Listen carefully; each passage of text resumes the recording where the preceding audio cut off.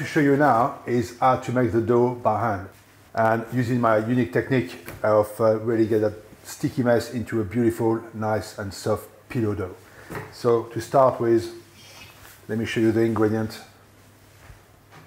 In here we've got our strong bread flour in here, fine sea salt 20 grams, and then we got 20 grams of fresh yeast in here. And I keep the yeast and the salt well apart until we start mixing everything together. So the first thing I'm going to do is put my yeast into my flour. Put the yeast with a bit of flour like that and push it together, and you see the fresh yeast become very crumbly, very quickly. Mix it together very quickly, no need too fast. Done. And then our fine sea salt together with the flour. Mix everything.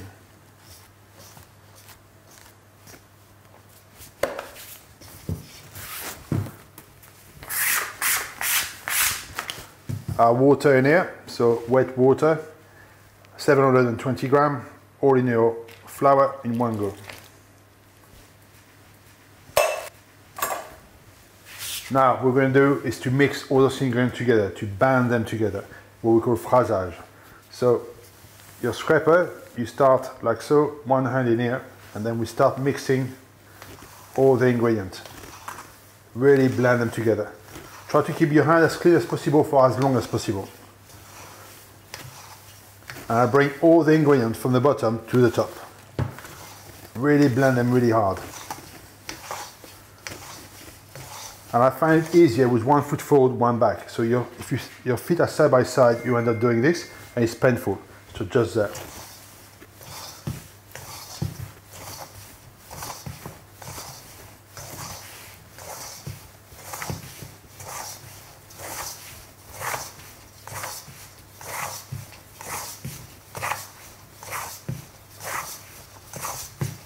After a couple of minutes, you can see it starts to look a bit drier. That's normal. It takes a bit of time for the flour and the water to work together.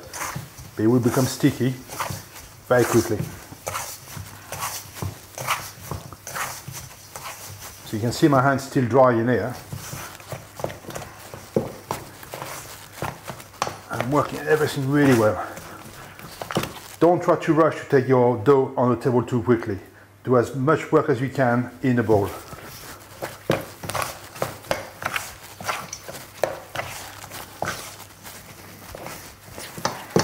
Cut through the dough with your scraper. Work it well.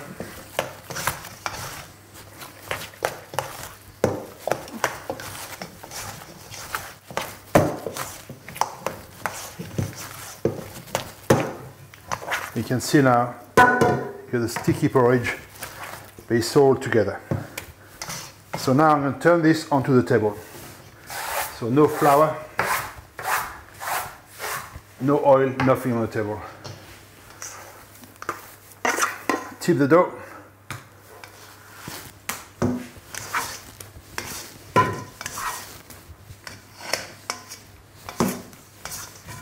Make sure your bowl is nice and clean.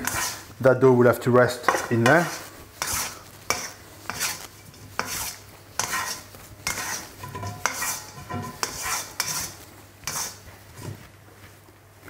So first, when you got that dough in front of you, usually we panic. The first temptation is to add flour to this, or oil or something like that. The brain is not conditioned to be working with sticky dough. But I'm going to show you my way of doing it and to show the dough's boss. So for the sticky porridge there, my hand's still clean by the way, this one. Take your scraper, the big side down, and gather it together. If it looks tidy on the table, it makes less work in your head.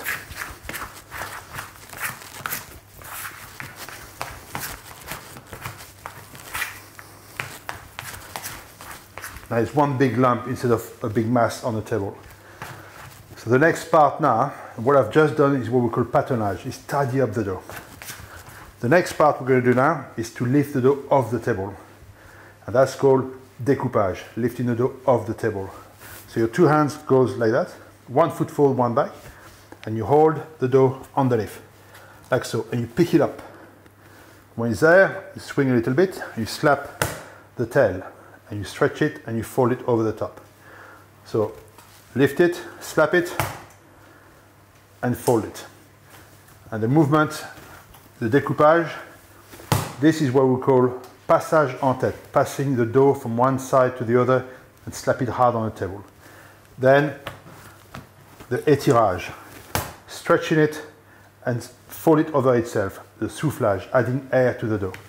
And we carry on doing this, there and over, and over. So it always looks easy, but you've got to think of what you're doing before you put your hand into the dough. When your hand are in the dough, it's too late. You will go wrong, and you end up doing the wrong way around sometime, and you got the sticky mess everywhere.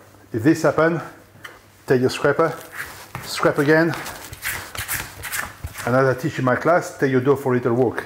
So move the dough from one side of the table and back again, the other way. This will rescue all your dough all the time. Imagine skimming a stone on water. Skim the dough like so. And bring it back. And one of the lessons you got to learn when you mix your dough, the dough's got two sides. You got the top in here and the bottom underneath. The bottom is always more sticky than your top. The trick is to keep your top on the top all the time. It makes sense as we go. So when your dough is back together, then get your arms ready again. Hand in here, lift, swing, and over. Still having a foot forward and one back. Keep your hand in the same place, like so. So you're really stretching the dough. Don't be tempted to do this all the time. This, you don't stretch the dough enough sideways. Keep your hand in the same place and feel the dough changing as you do it.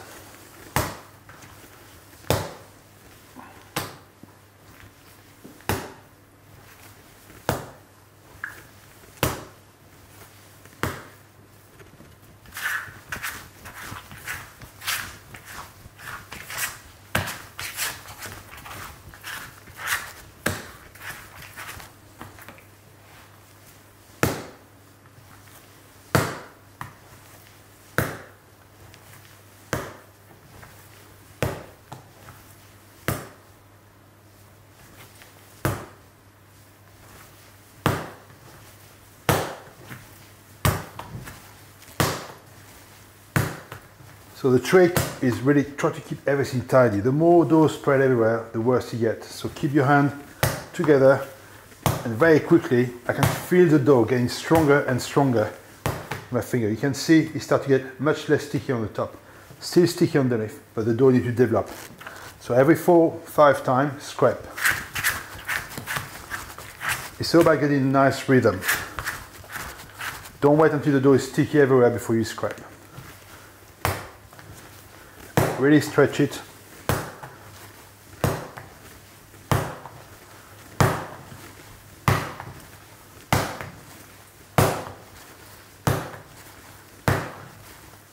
You feel the magic. You feel when the dough starts to transform itself, you're in control of that dough. It's an amazing feeling.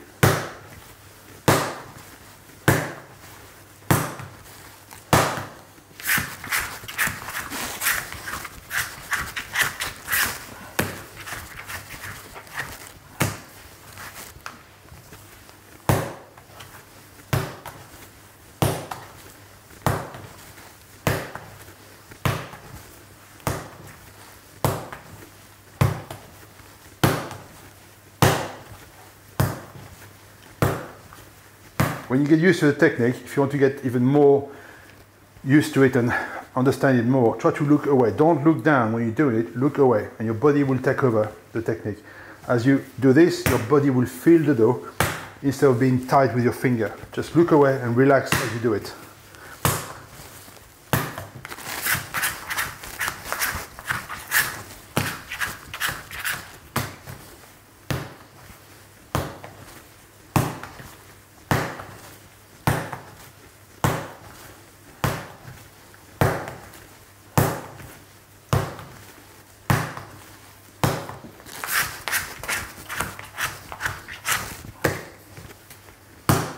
be patient. It takes practice. Good thing, always take practice. When you learn a new skill, it's not about rushing, it's to understand what you're doing. Every time you slap the dough, something new happening. Feel the dough. Feel the strength changing all the time. And work with the dough.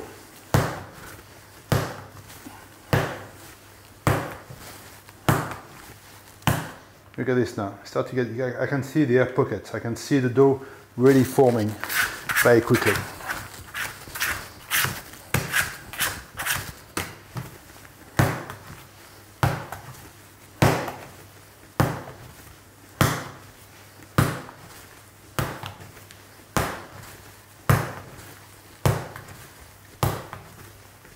You can see my hand still in the same place. What I'm working with now is waiting for the dough to pop off my hand, like an elastic. As the dough gets stronger, it's like when mixing in a mixing bowl. When the dough's coming off the side is my hand, so I wait for the dough to really pop off from my hand and getting stronger and stronger.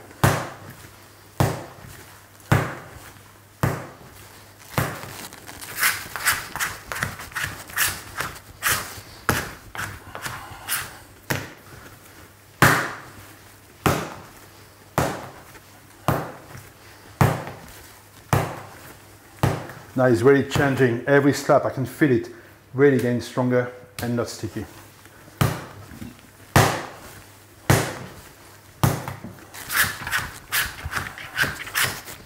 Keep your top on top and your bottom under. So don't do this.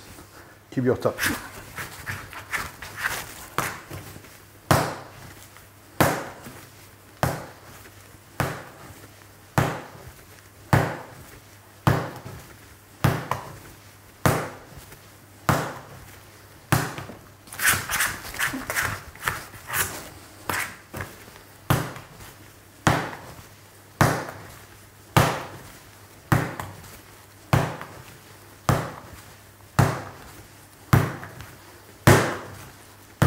Now one side starts to come off my hand. I can feel it really popping off every time now. So we're nearly there.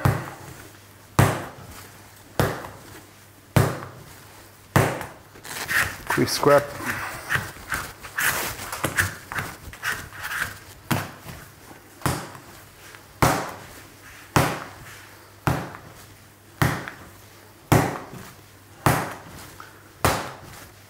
Now the two sides coming off.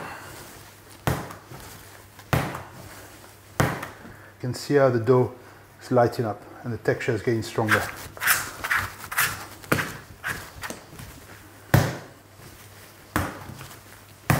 Look at this, beautiful.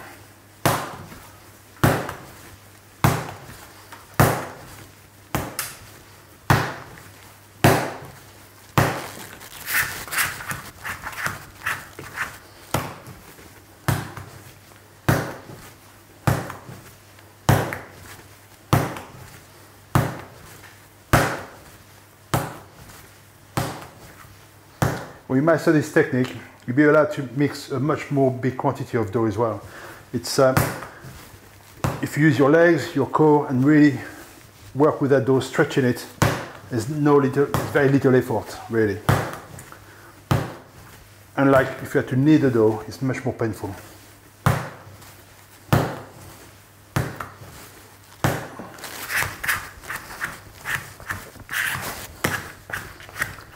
One more and you're there.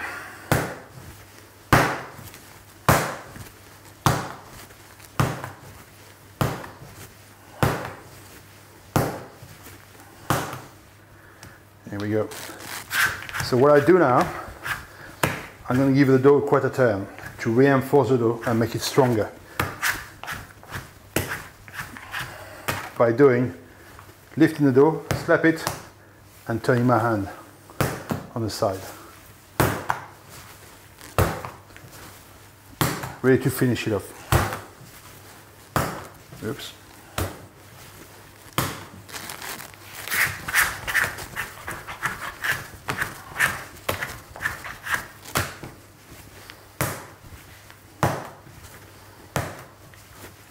The dough is getting smooth and smoother.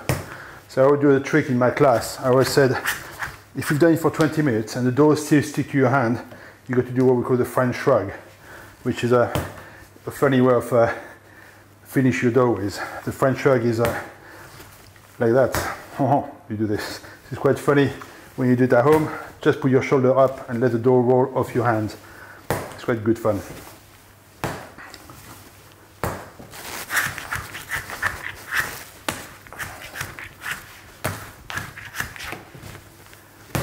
One shrug and another one.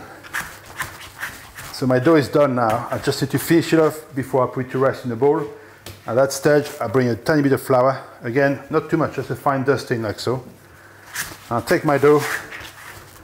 The top is there. I turn it upside down on the flour. Tap it a bit and fold the dough corners in towards me all the time. And this gives you a bit more strength before it goes to rest. Good. And there you have a light, strong, elastic dough, full of air already. You can see it there. So I flour the bowl very lightly, no more than that, there's plenty. With a scraper, spin the dough and lift it up and to rest in here. And I cover it either with a cloth or a plastic bag, like so.